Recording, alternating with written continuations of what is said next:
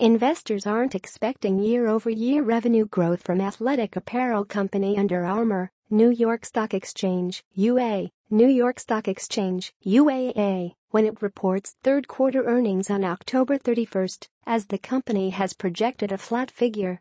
But perhaps more important will be what management has to say about the upcoming holiday season.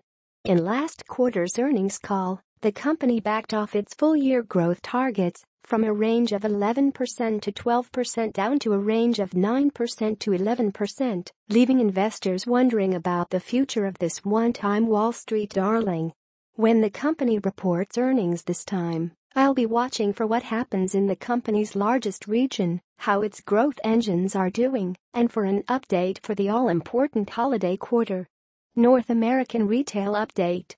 The challenging North American region made up 76% of Under Armour's total revenue last quarter.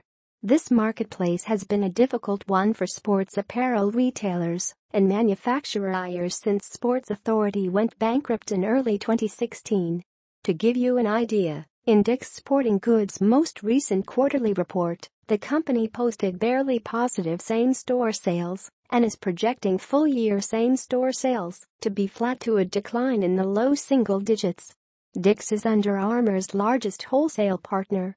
After posting 6% year-over-year North American revenue growth in Q4 2016, Under Armour lost 1% in Q1 2017 and only managed to break even in Q2.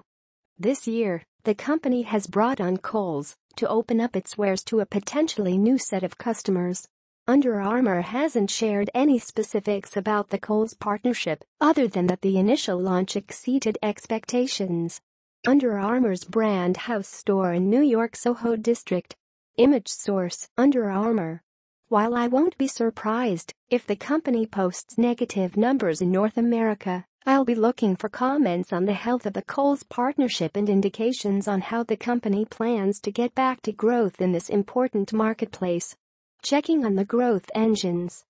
International and direct-to-consumer are two bright spots for the company, as recent growth trends have been stellar, with the segments accounting for 22% and 35% of revenue, respectively, in the most recent quarter.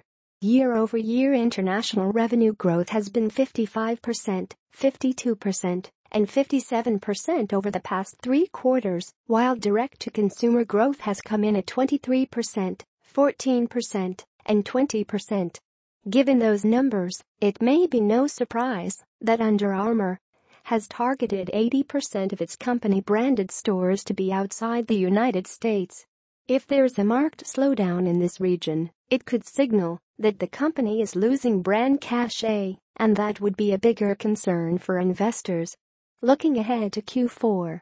In Q4 2016, the company's 26-quarter run of 20% plus growth came to an end.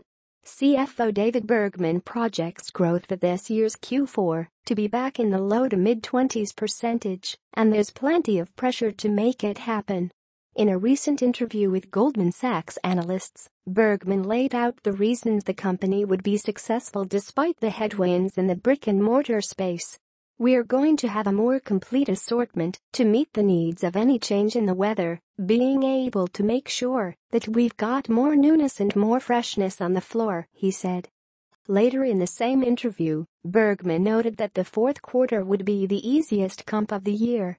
If the company backs off its full-year revenue target again during its third-quarter report, the stock will likely get punished even more than it has. I'll be watching for signs that Under Armour is still confident on its forecast for the fourth quarter. While this quarter is not a make-or-break moment, investors are looking for signs that the company is on track to solid, consistent growth. The results and management comments due on Halloween will give investors insight on how things are going.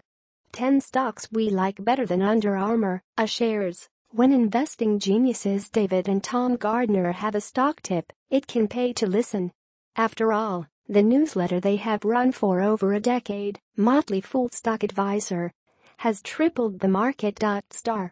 David and Tom just revealed what they believe are the 10 best stocks for investors to buy right now, and Under Armour, shares, wasn't one of them. That's right, They think these 10 stocks are even better buys.